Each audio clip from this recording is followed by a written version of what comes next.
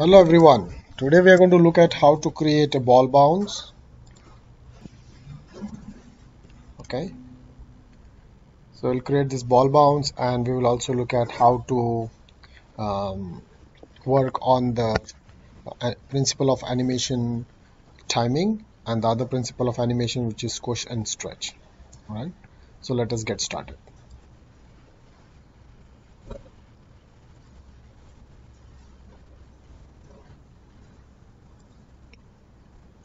All right, so we'll create a sphere,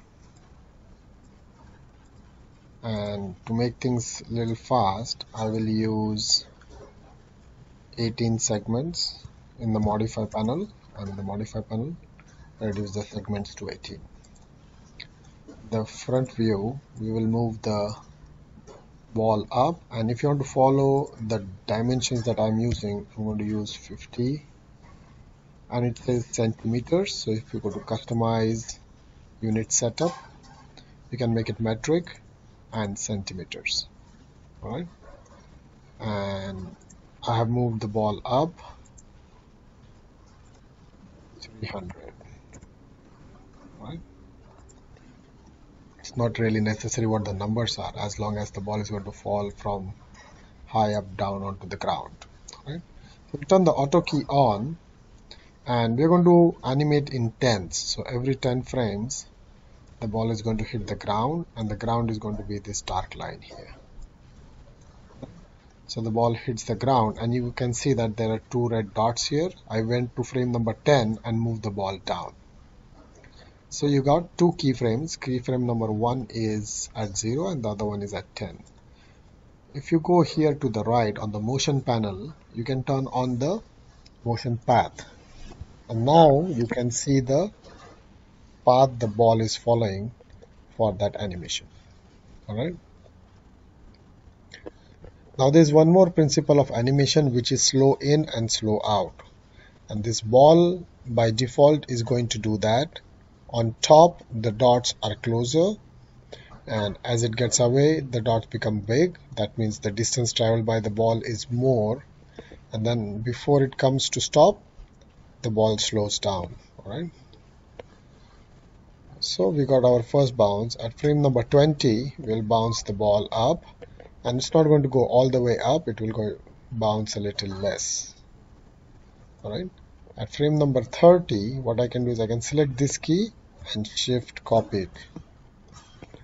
Okay, so the ball will hit the ground again. So the same whatever values were at 10 are copied at number 30. We'll go to frame number 40, and this time the ball will lose its energy a lot more and bounce a little. And then at 50 I can again copy. So how I'm copying is shift key and drag the keyframe. Okay, then I'll go to 60, and this time there will be a slight bounce, and at 70 again I will copy. Okay, now we can deselect the ball, make it default shaded, and now we can play the animation. Okay, you can see now that the ball looks like it's floating in air. It doesn't look like it's bouncing. All right, because of the slow in and slow out. So we're going to change that. We'll select the ball, turn the auto key off this time, and we'll go to graph editor, curve editor. All right, and then you will see the path the ball is following. So how to read these curves is, when the curve is straight or straightish, then the animation is slow. When the curve is steep, that means the animation is fast. So you can see it's slow, fast, slow, fast, slow. So what we want to do is, the ball is slow in air, and then as it comes down it's fast, fast, fast, and then it hits the ground, all right, all of a sudden. So that has to be done using this set tangents. We change that.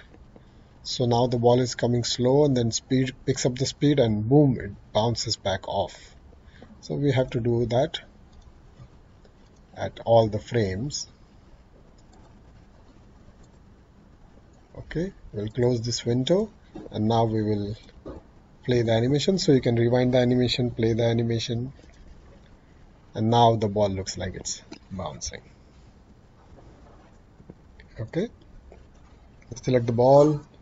Now what we will do is, now it has only captured the keys for the movement of the ball.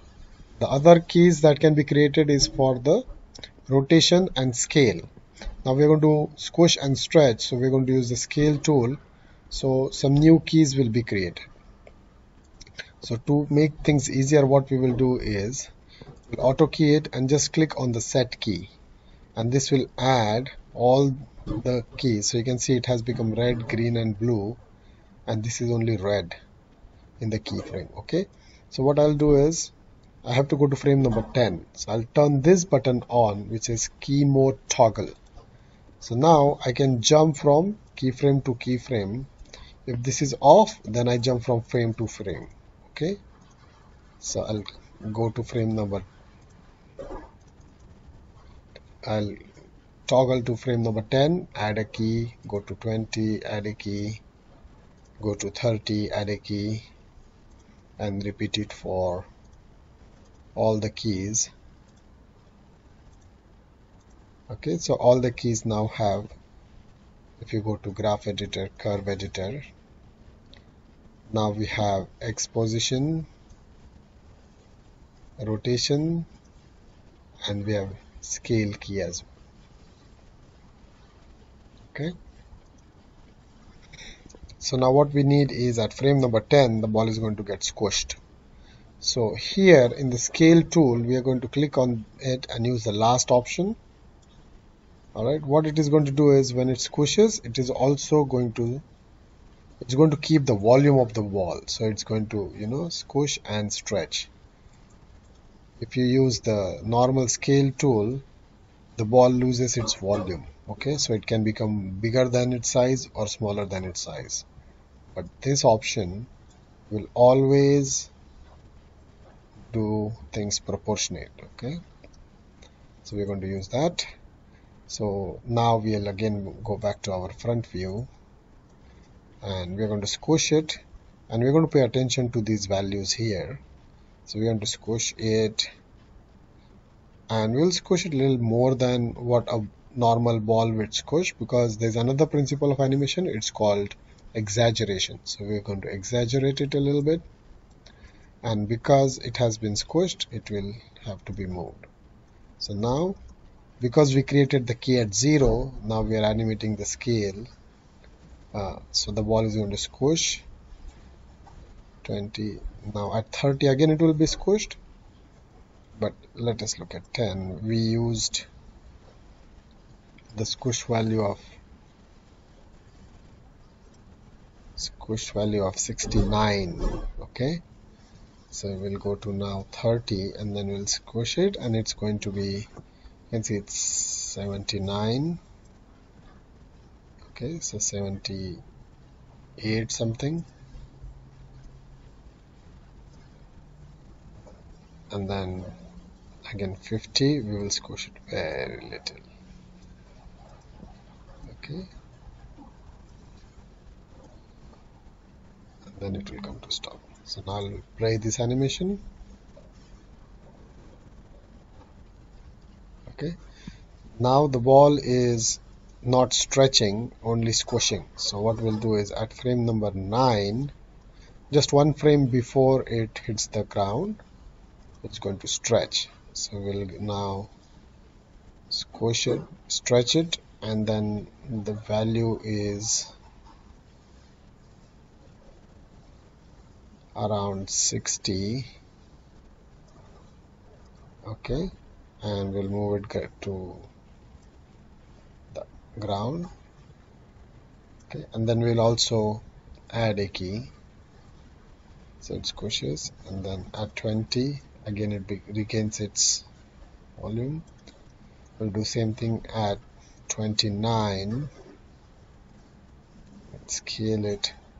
Now 9 was 84, so here it should be less than 84.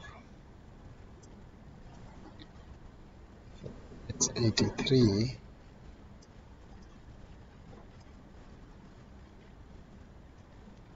So we'll make it 90. Then add a key. 40, and then at 50 it will be even less.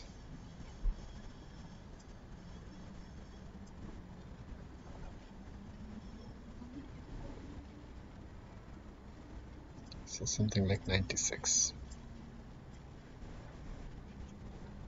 70 will not do anything. So I'll play the animation again. Okay, and now you get the ball bouncing. Okay, so if you want, you can go back and then maybe this seems a little bit too much, so you can reduce it. But that should be good enough. Right? So you get a ball bounce animation.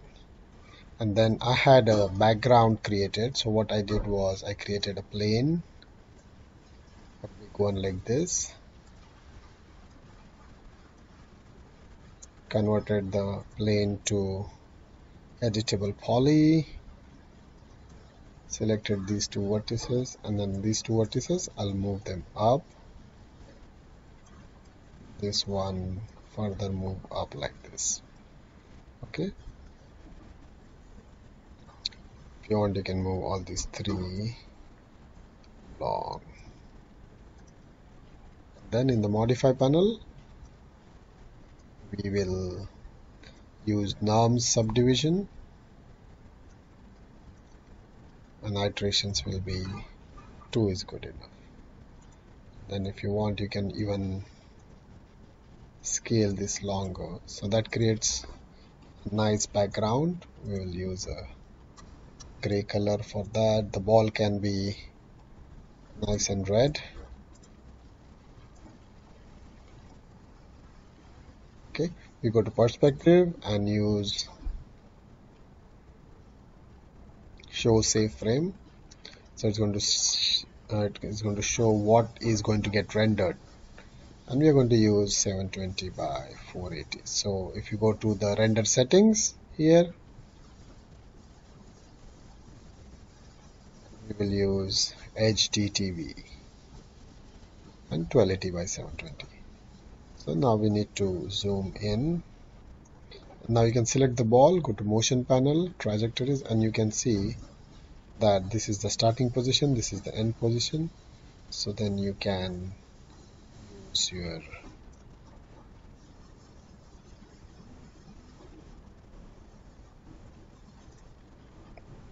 zoom tool to zoom in or out and scale this out. So now you can hit the G key to hide the grid, and then when you play this animation, ball is bouncing.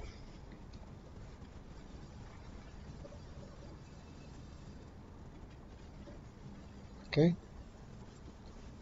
that's about it.